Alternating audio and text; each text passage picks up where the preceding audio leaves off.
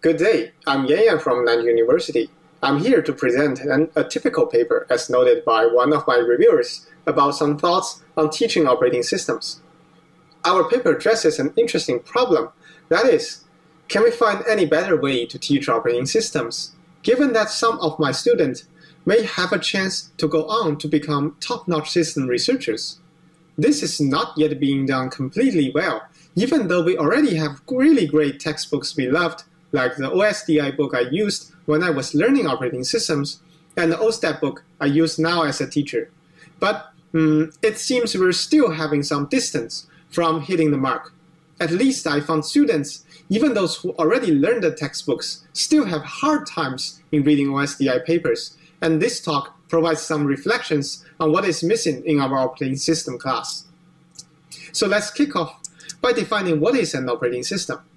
There is a body of software responsible for making it easy to run programs. That's our operating system. But the big problem here is that students don't really understand what is a program. To back up this claim, I'd like to have a little mind-twisting programming assignment for all of you, the Tower of Hanoi. I'm expecting most of you encountered this example in your introductory programming language course and had a hard time wrap your mind around the magic of recursion with its three mythical recursion function calls.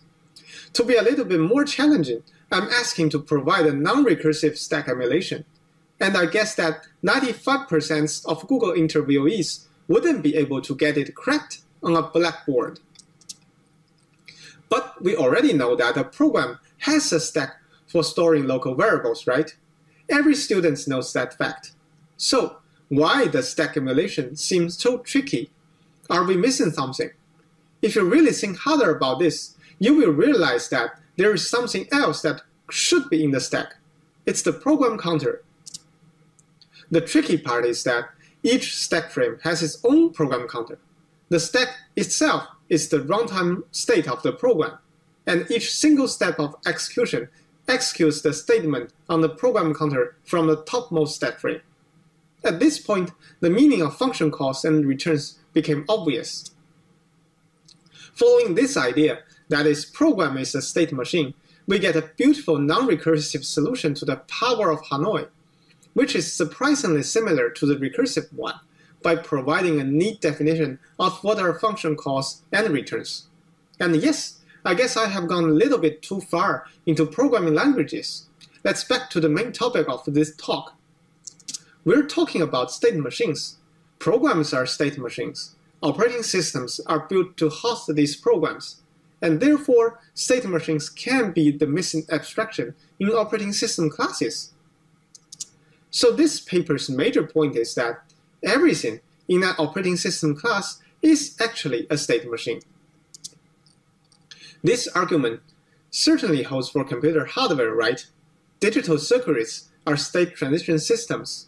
Registers, DRAMs, and storage systems are all arrays of bits. Think of digital circuits as systems that transition from one state to another, in which the processor fetches one instruction at a time to shift from one state to the next. It's then obvious that anything running on a computer is also a state machine. And operating systems are containers of programs or state machines, right? These programs on the processor either progress by executing a user-level instruction, or they trap into the operating system, which, by the way, is also a state machine through interrupts and system calls. Up until now, everything seems pretty straightforward, right? It might seem like I've been wasting your time rehashing things you have already known well since your undergraduate days. Why even bother with state machines? Because state machines are mathematically rigorous objects being defined as a 5-tuple consisting of states, an alphabet, initial and final states, and a transition function. Well, we're talking about operating systems, so no more such complex definitions. On the other hand, we emphasize that such a definition does exist, and everything in the computer system should be treated with the same precision as a mathematical object. This gives some refreshing ideas in how to teach operating systems. So let's look at process APIs from the perspective of a state machine. The fork system call takes a photocopy of a state machine, with every bit in the address space being copied, and every bit in the register file being copied. The exit system call is like a delete button. It completely removes the state machine from the operating system. And the execve system call is like a reset button. It brings the state machine back to a specific starting point defined by an executable file, with every byte in the memory being precisely defined. So, where to find the value of every byte in the address space? This becomes a good question for students. Driven by this question, students will go for debuggers, documentations, all sources of information, and eventually explore more complex system specifications like the System 5 application binary interface. So interesting, right? It's like we have built a bridge between the clean theory and the dirty practice by introducing state machines. Take this a step further. Let's see something real that students may face in hacking real operating systems, and see how the idea of everything is a state machine can guide them. Yes, we write bugs every day. In the first case, we have a deployed system of approximately 100 machines of identical software and hardware, but one of them has a 100% of CPU usage. The second case, which is a bit different, is I'm trying to install a Linux distribution via USB. The kernel boots up just fine, but it complains not able to find a medium containing a live file system. This is so odd because the kernel itself is in the medium. Bad enough, Stack Overflow posts and GPT's answers didn't help solving this problem. While debugging these issues seem not a big problem for us, they tend to give students a hard time. This is where state machines come to help. We teach the students that the essence of debugging is understanding the state machine trace. And there is even an OSDI paper on this very topic last year. In terms of debugging, we have debuggers that travel back and forth in time and examine a program's runtime state. In this sense, any program can be debugged, including the case of installation script. And we introduced that case in our class. We also have sanitizers that check the state machine trace against errors. Address sanitizer, thread sanitizer, and logdep are covered in our course. They're really important in improving the quality of large-scale systems like an operating system kernel. We have profilers that periodically collect state samples to aid in diagnosing performance issue. The kernel's profiler helped me debugging the high CPU usage case. An XHCI-related function was consuming too much time, which pointed to a hardware bug, like the first bug in computer, due to a short-circuit USB port. An even more non-trivial example in our class is that a compiler significantly impacts the system's behavior. For the program that concurrently increments the RACI counter, we get quite different results on different levels of compiler optimization.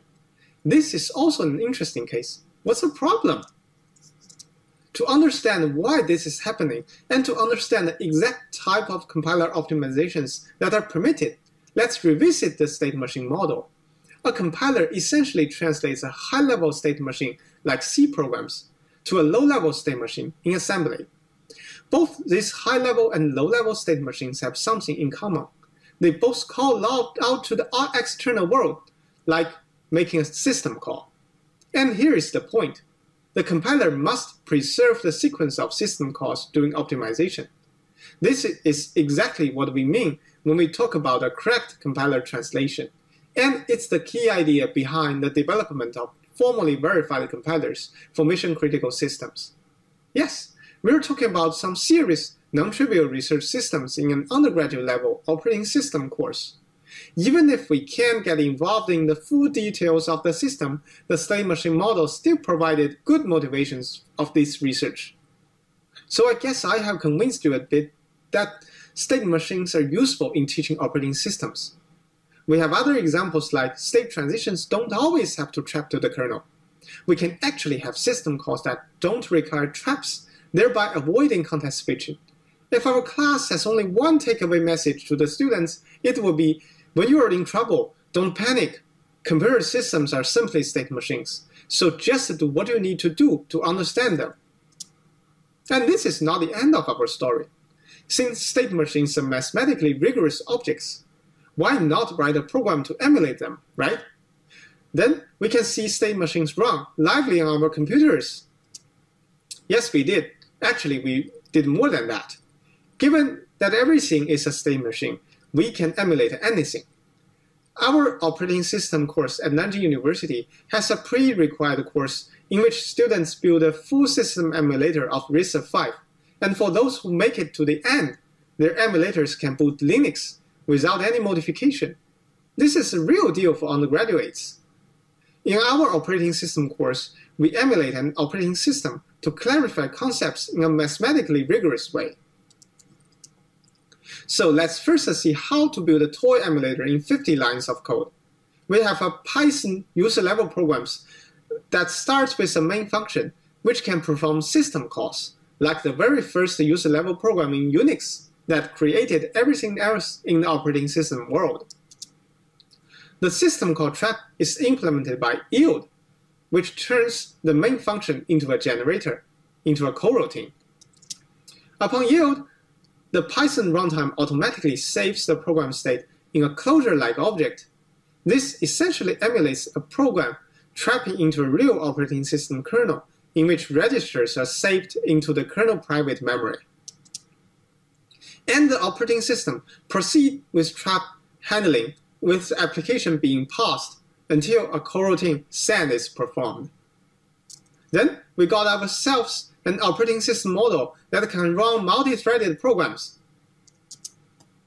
If we put in just a little bit more efforts into the implementation, we got a reasonably small yet usable model for an operating system course. We have modeled 9 system calls that cover processes, threads, and storages, or the 3 easy pieces. The implementation of fork is a bit tricky because Python doesn't allow us to deep copy a generator object. So what we actually do is a full system replay to create a duplication of the entire operating system. You can find more details in the paper and the source code.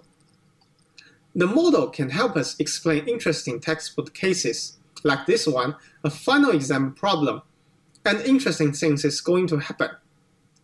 Let's make them in a terminal. We do a lot of this kind of code demonstration in classes. First, we can try running this program. And we get 1, 2, 3, 4, 5, 6.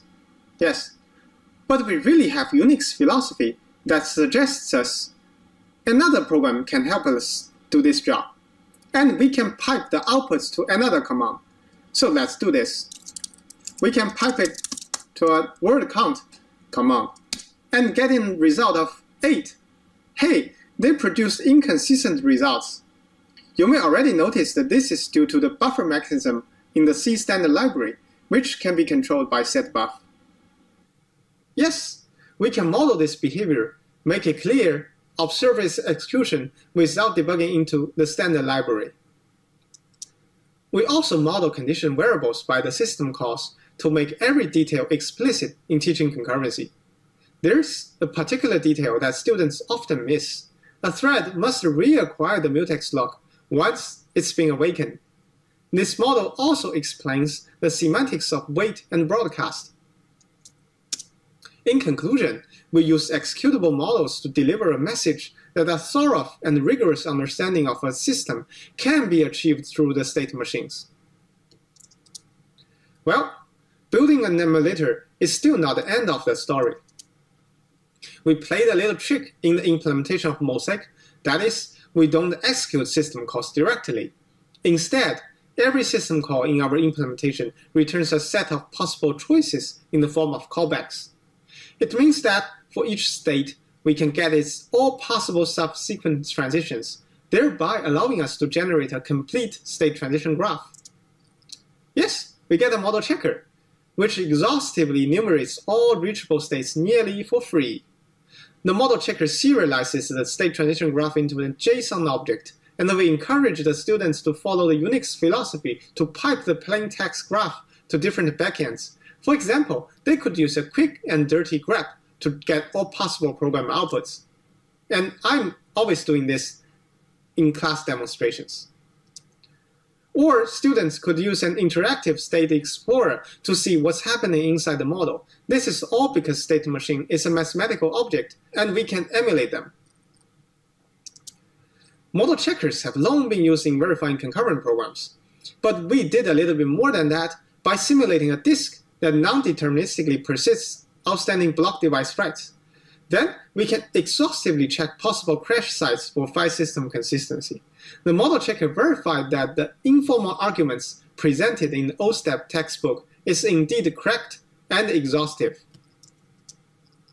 And our final example explained in our class is the Klee paper, which we really loved about symbolic verification. It's great to see more and more operating system papers in recent years use the symbolic execution to verify or analyze real systems. But the first problem would be, what is symbolic execution, right? This is something not mentioned in an operating system textbook. But we can motivate it by observing how our naive model checker bloats on checking even toy programs, which computes the sum of two 32-bit integers. In this case, we have the 2 to the 64 states in the second layer of the state transition graph, and nobody could ever afford that. But the vertices in the same layer really looked similar, which gives us opportunity to improve our model checker.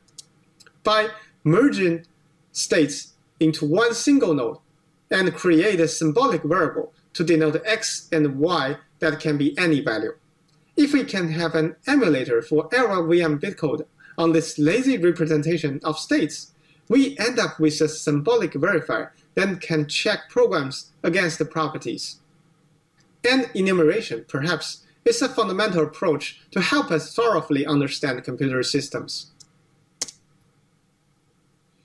This course received positive feedbacks from students, and we talked a lot about state machines, as you can see on the blackboard. We added a lot more interesting cases into this course beyond model and checker, including a game cheater that hacks real games and made all course materials public and open source. This is one of the most popular and best rated operating system course in mainland China, with over 2 million video plays, and I guess this is why my visa is still under administrative processing. So this is the end of the story. We have a model, a checker, and more importantly, a fresh perspective in teaching operating systems, which empowered us to think more rigorously, automate our checks, and deliver exciting ideas to the up-and-coming generation of system researchers. Really wished I could be here in person to answer your questions, but anyway, feel free to shoot me an email anytime. Thanks!